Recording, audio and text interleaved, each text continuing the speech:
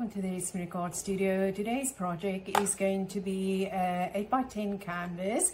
We're going to add some texture onto the canvas with some tissue paper and then add a metal embossed feather to the canvas. Let's get started. For the first part of the project, we are going to need our canvas. Again, this is an 8x10 canvas. We are going to need some gesso just to add a layer of gesso onto the canvas, and with that we're going to need a paintbrush. And once the gesso is dry, we are going to use some tissue paper to add the texture, and we're going to use matte gel to add the texture paper to the canvas. You can also use a different gel. It's just I prefer working with a matte gel. And then once that is dry, we are going to paint our tissue paper. Although it is white, I just want to make it a really nice white, and I'm going to use the titanium heavy body white acrylic paint. You can use any other acrylic paint. For the second part of our project, which is the metal embossing, we are going to need our design, and I've just roughly sketched out a feather with more or less what I would like to do on it. So it's into the Zentangle metal tangle kind of things. So we're going to need our design, we're going to need our pewter as well as painter's tape just to adhere it so that it don't move while we trace it. And then for tracing, we're either going to use a pencil or a pen, or you can use your stylus for that as well. When it comes to the embossing, I'm not sure if I'm going to do high relief on some pieces. As I'm working, I will see how that unfolds. But the essential tools that we always need is our Teflon tip tools, a variety of them, as well as a stylus and our paper stumps. And then I've pulled out a texture wheel because I think I'm going to use quite a bit of bubbles in there, and I can use this from the back. And I also have some ball and cup tools that I can use if I want to make some bigger balls in there. And then of course our surfaces, a hard surface, a paper pad, and a semi-soft or a soft surface. And as for the patina, I haven't decided yet whether I'm going to do the chemical patina or whether I'm going to do a faux patina. Once I've worked with the feather, I will get a feel for it and make that decision. So shall we get started? First up is just adding a layer of gesso to the canvas. And sometimes I do literally just work up and down, but because this is one that is going to have some texture on, I'm just going to go at random. Oh, and I see my gesso have. I better have a look at this because there's some pieces in. And you can omit this step as well if you don't want to add the gesso. Personally, again, you know, I just like working with the gesso. It just gives everything a little bit of a grip. And half of my brush is going to be on this canvas as well. Oh, come on. You can use that for texture too. It sometimes helps if you don't buy these cheap brushes, but that was all that I could find when I was looking for some brushes, so I guess that's it.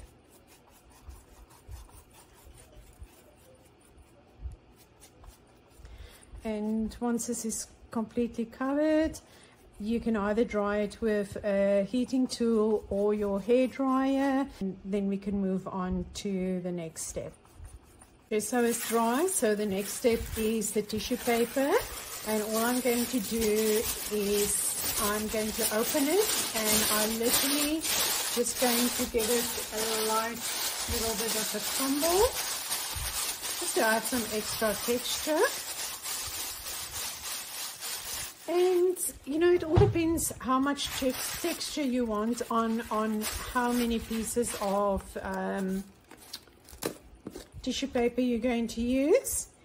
And we're going to start by painting on some of the matte gel, or whichever gel you are working or using, I should say. and you're just going to start putting it down.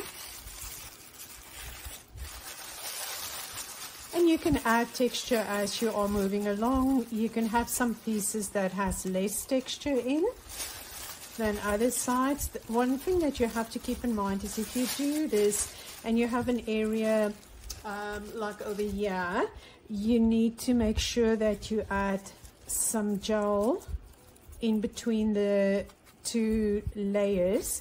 Otherwise it is not going to adhere and you will keep on having it flipping up. So you can really maneuver it with your hands around as well. And yeah, so you're just going to keep on going, place it down, and then add some of the gel medium on top. And similar to what you go in between areas, you also have to make sure that you have enough of the gel on your canvas. So I'm just going to continue on the same, and I'm going to fill up the whole canvas.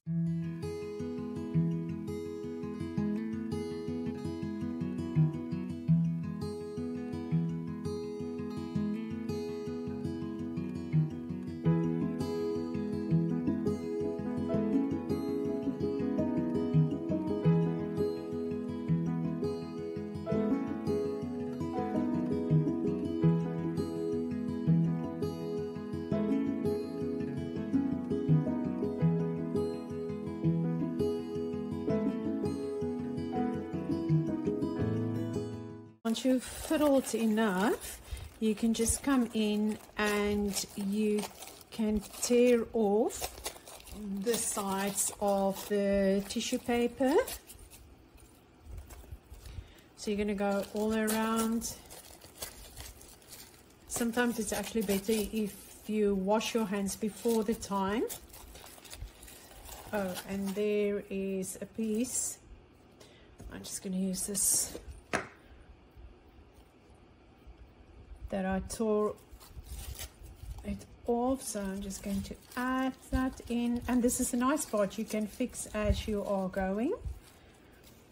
And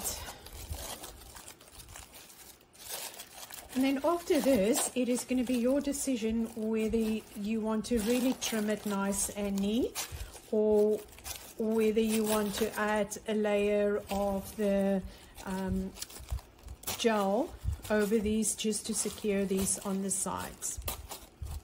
So usually when I work with the stretch canvases, I would definitely work over the sides as well, just to make sure that when you look at your project from the sides that you actually see the same as what you see on the front. Double check to make sure everything is secure. If it's not, you can always just poke a little hole in there and then come in with a paintbrush and just pop that air bubble, and you will see whether it is thick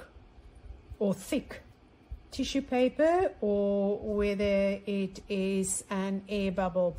So at this point, I mean, you can choose as well. You can have less texture, you can have a lot of texture, you can mix it up. It doesn't really matter. It is, again, you know, it is what is working for you.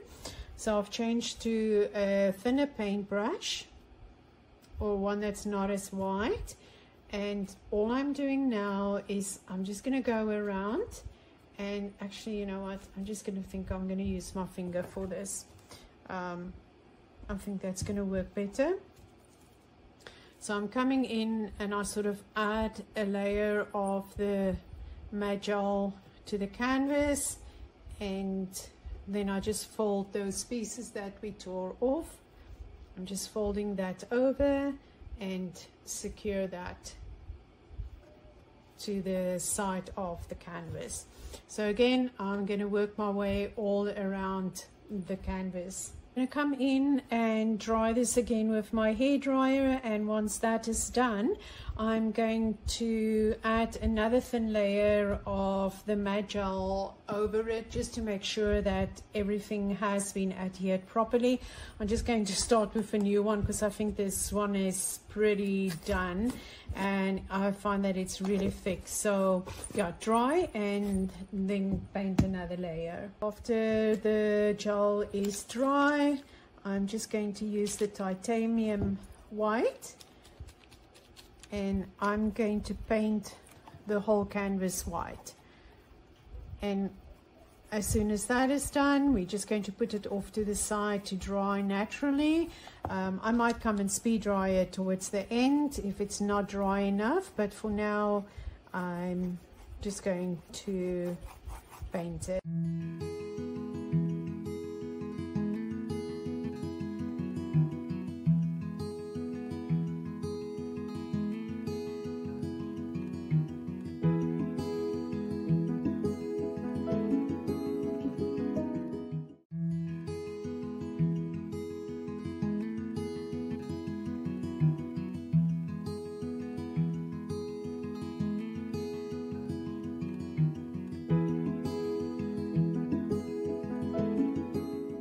Our design is traced, and I've just moved on to a off-cut piece of pewter that I had, rather than using a brand new piece for this.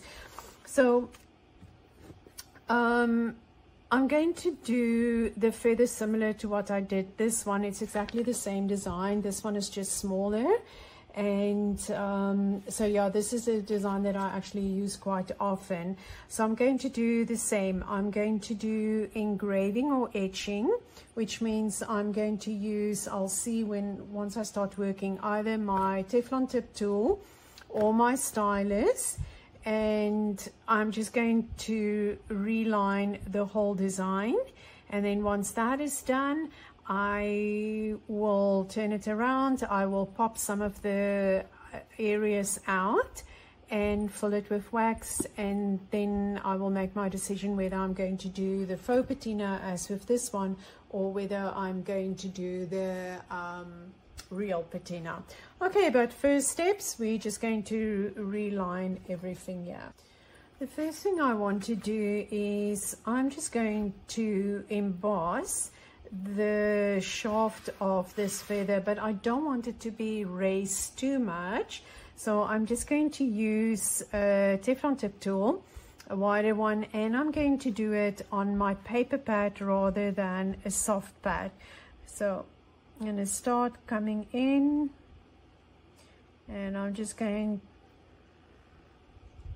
to go over the line and try and do it as straight as what I can. Now there's too many lines, I don't know which one. Well, let's go with this one. Yeah,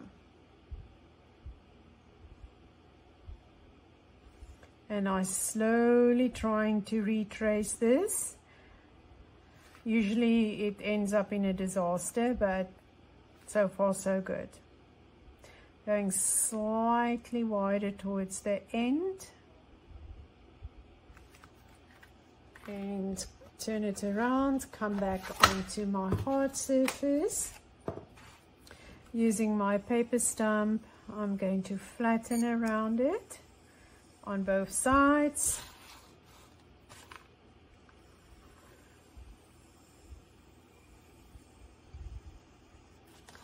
And refine with my Teflon tip. I'm using a wider end, and I'm just going to refine on both sides of the line.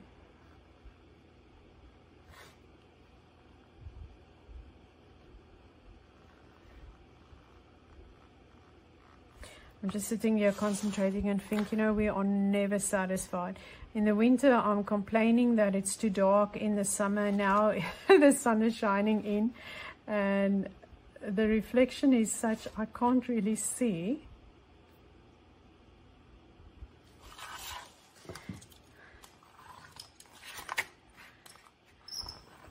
Okay, so let's give it another try. I'm actually going to use Oops, and there I went in.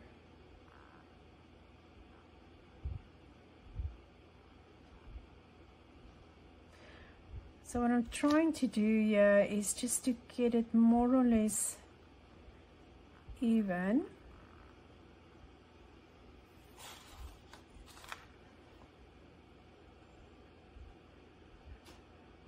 It is easier to do it when you have a little bit higher embossed line than what the one is that you created when you are on the paper pad.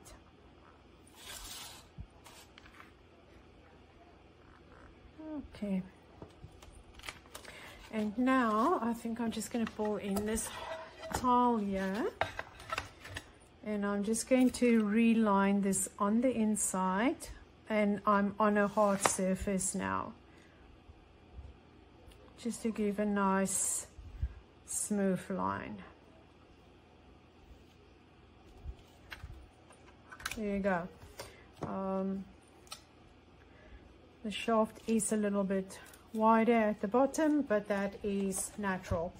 Okay, next step is going to be, we're going to start with our engraving. I don't normally use a cutting mat for a hard surface, but there is occasions where I do work with this, and I think today is going to be one of those. Just one note, when you do work with a cutting mat, it needs to be one that has never seen an X-Acto knife or a craft knife. I would cut on this side, but this side I just keep smooth. And now all I'm going to do is we're just going to start, and we are going to retrace all the lines. I'm using a little bit more pressure than what I did when I was tracing the design, and just so that I can have an engraving or an etched. Okay, so I'm going to go around and I'm going to do all sort of the outlining of the feathers.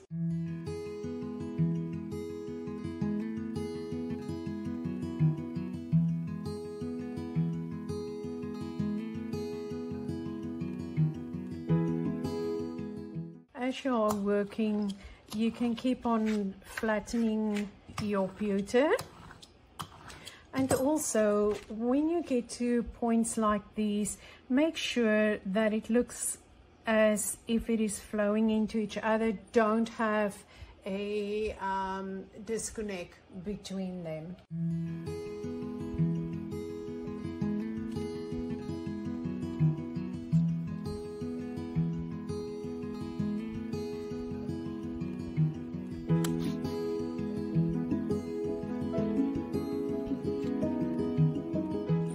I have not done anything here because I'm going to cut out the feather. I will decide if I'm going to turn this into just smaller little feathers or if I'm going to emboss them, but I don't want to have finicky lines going there. And the next step is going to be to start filling in the inside. So also, when you look at this, when you look at the design, and compared to this one there, so when I did the tracing of the design, I only did one of the lines. However, there you can see there's more, plus the little bubbles or dots that's in there. So when you trace, don't feel the urge to trace everything, because sometimes you can go off the lines, which I did there, but just follow your own guidelines. So what I would do here now is I'm going to trace what I have, and then I'm going to look at my design and I see, okay, there is another small one in there. As for the little dot that is there, I'm going to come back later and I'm going to decide whether I want to use one of the cup and ball or ball and cup tools, or whether I'm just going to make a dot like that. And again, as you're working, just keep on flattening your pewter. So next step for me is I'm going to quickly fill in everything that has been marked.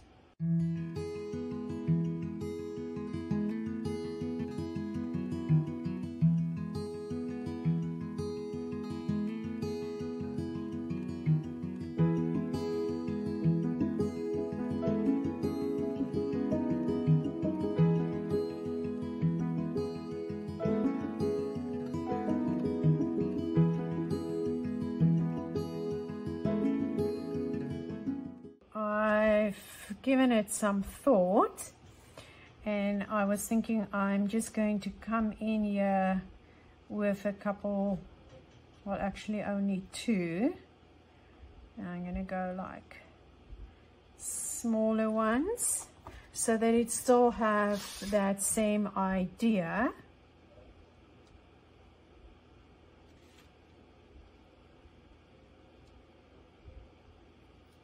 And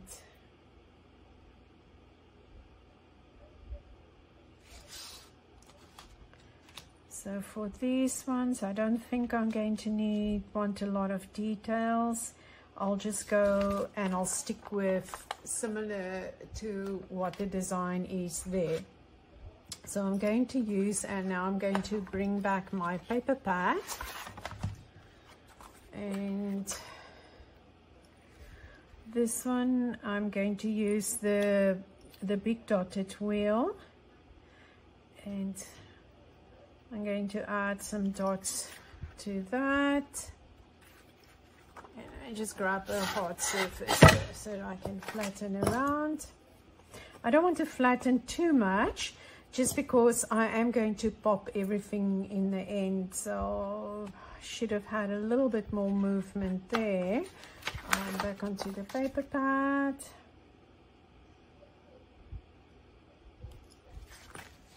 Yeah, that one has a little bit more movement. I'm also going to grab my, oh, that's a nice one, the micro one, and I'm just going to add a little bit of detail into these small little ones, and I'm working on the back of the pewter on my paper pad, and oh, there's only one there. And then for these ones here, I don't think I'm going to add any texture in there. Now it is decision time. Let's just have a look here. Okay, so this one needs to get some more there. And you know, you don't really need to go and see, okay, this is what the design is. You can change it as you are going. You can decide, oh no, I rather would like to have this on this area, and I mean, you can go in with lines. So instead of doing the dots over there or there, you can come in with lines. And when I do lines, I prefer switching over to my stylus, just because it is finer than what the Teflon tip tool is. And do that. And then I think I'm going to, I will repeat the lines on this side. A design works always well when you have a repetition. So this, the feathers, but there's so many other designs as well, is a really good idea for when you look into Zentangle and those kind of designs. I think for this one over here, no, that one I will use the ball and cup tool. That one has some movement, so let's just, oh, which one is that now again? See, now I can't even read my own design. Okay, so this one I'm going to do, oh, where's the small one? Let me just grab this small, now that I have it.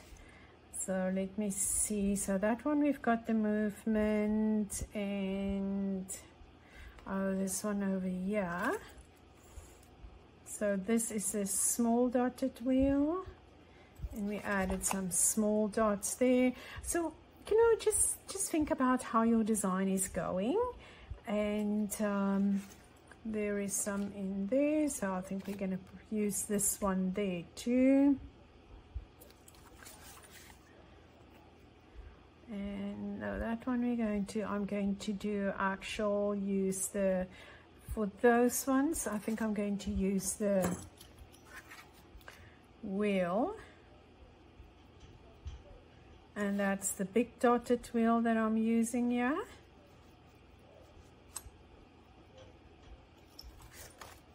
And if you go out the line, it's not a train smash because we are going to cut it out.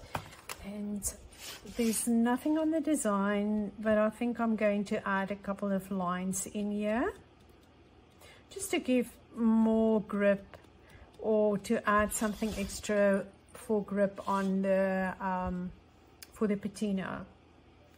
Let me see what I can do else. Okay, that I'm going to use the and there I'll add this. There's nothing, so I'm just going to bring in some lines there, and the same with this one. I actually should have gone that way because that would have had more movement like the feathers. This one I need some movement here. It's very rigid, this first line that I did. But just look at your design and, you know, see how you can add some extra details in there. This okay, I think I'm going to use the small one. That's a small, oh, and that's the wrong one. Oh well, now there's another texture on there that shows you never leave wheels around that you don't use, but you can just go back in with the right one, and there you go, it's all fixed up. It almost looks like a paisley. Okay, so I think next one is we're going to do the cup and ball tool there and the cup and ball tool there. I'm working on the back of my pewter, and that's too big, and I'm just going to come in and I'm going to swivel, swivel, swivel. And where is the other ones that I said I would like to, oh, that's over there. I think I can actually come in with this one. Yeah, I'm going to start with the bigger one. I'm going to swivel, swivel, swivel. So I'm doing 3 of the bigger ones, and then a smaller one and 2 smaller ones on the inside. So that as well, when you work with your cup and ball tools in a line, don't always think you have to do the whole line exactly the same. You can change it out. It's your design. So there we have that. Now, with that being said, I actually think we need something here too. And I think what I'm going to do is I'm going to, in that little circle there, I'm going to add some of the smaller balls. And we're just going to cup them 90 degrees. So now we have raise, raise, raise. We have all that. And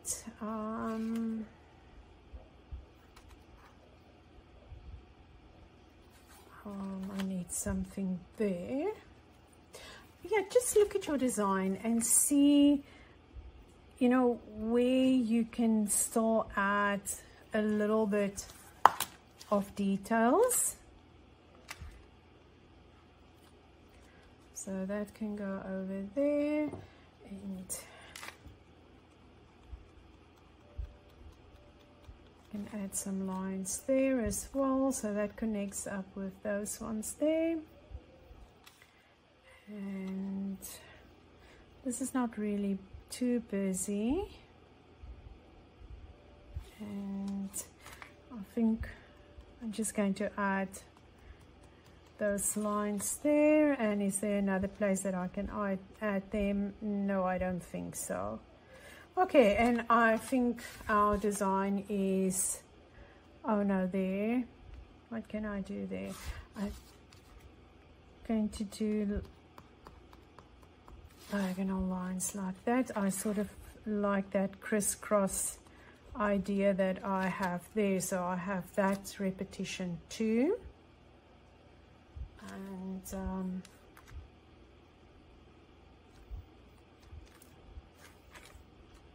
just adding some dots on this side now, bringing them down in here, and they are just at random.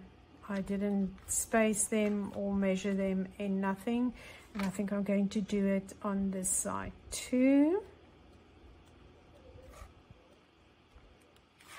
So I'm typically taking you through how I would work when I'm doing a design. Yeah, and I think that's it for now. Absolutely. On to the next step, and I'm working on a soft surface now, and I'm going to work from the back. Actually, to your back, you can't really see, but this is the back of my pewter, and I'm just going to start popping out the sort of the feathers here, just to raise them slightly. And I'm first using my finger, and then I will come in and I will use the paper stump after.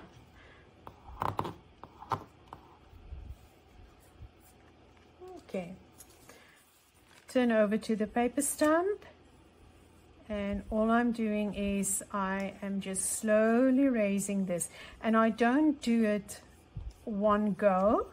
I'm working slowly in sections.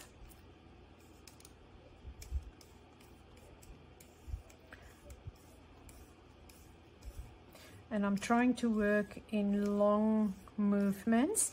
Usually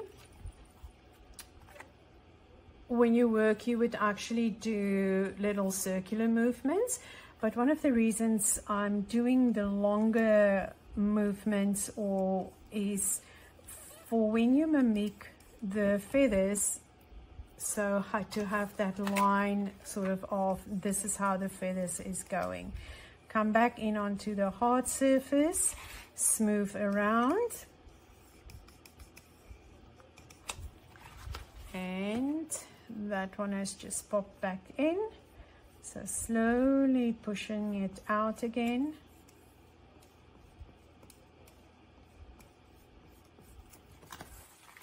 Come back in and flatten around.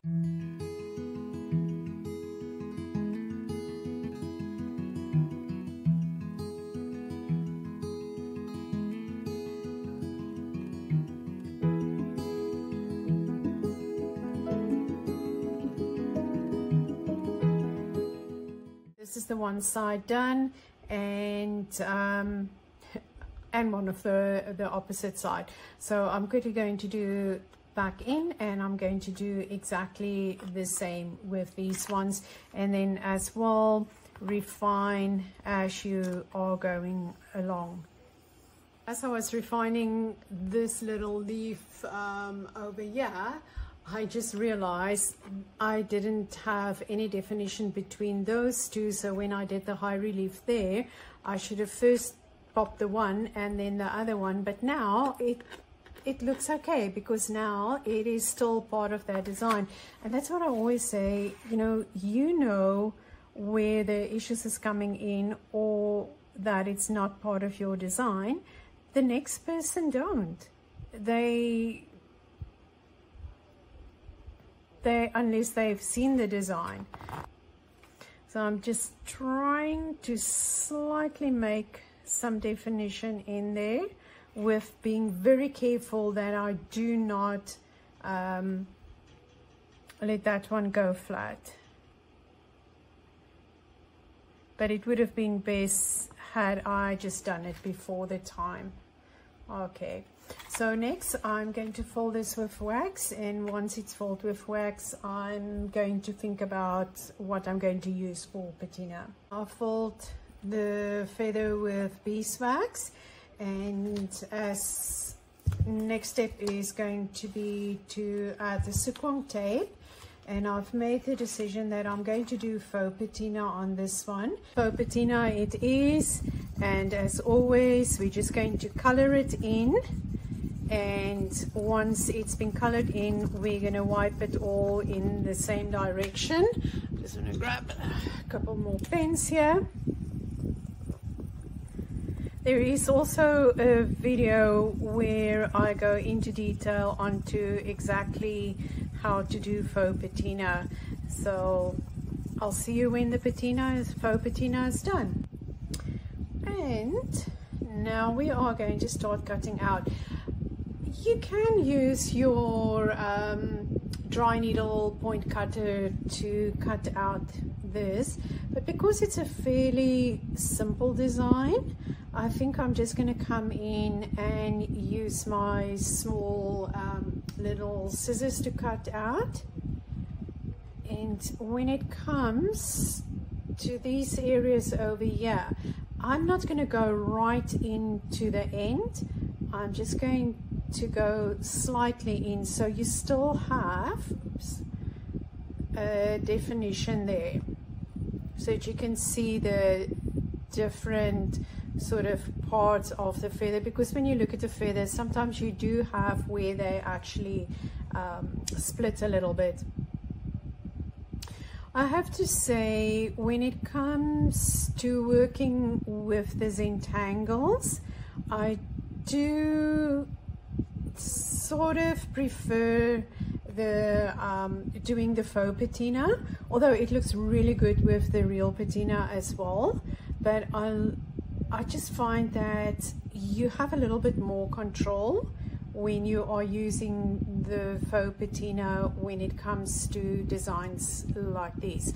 So I'm going to go all around, and even with this one, although it's right up until that edge, I'm still not going to go there. I will make sort of a U-turn over here and come back in. I'm just quickly going to cut out the rest here.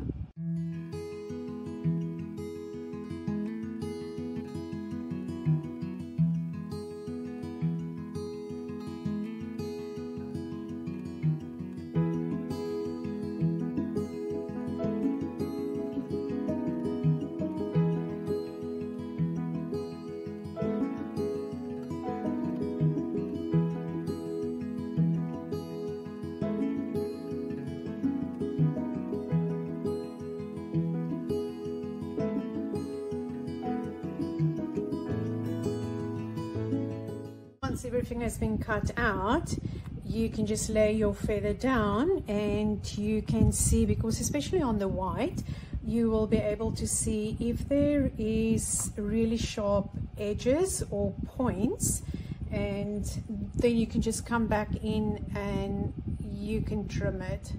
I would rather have a rounded edge than what eventually, in the event, I don't think it will happen, but you know, you never know, that a point comes sort of loose and it's so sharp and it hurts somebody. Yeah, that's how I'm going to do mine. So I'm just going to place it, and then of course I'm going to forget how I wanted to place it afterwards, but it's peeling. Sookwang tape, you can also use glue for this. You don't necessarily have to use the Sookwang tape, and you can also erase this from the canvas. It doesn't necessarily have to go straight onto the canvas. Now, I kind of like it like this, so let's see, more or less. So I have a lot of blank space, or negative space I should say.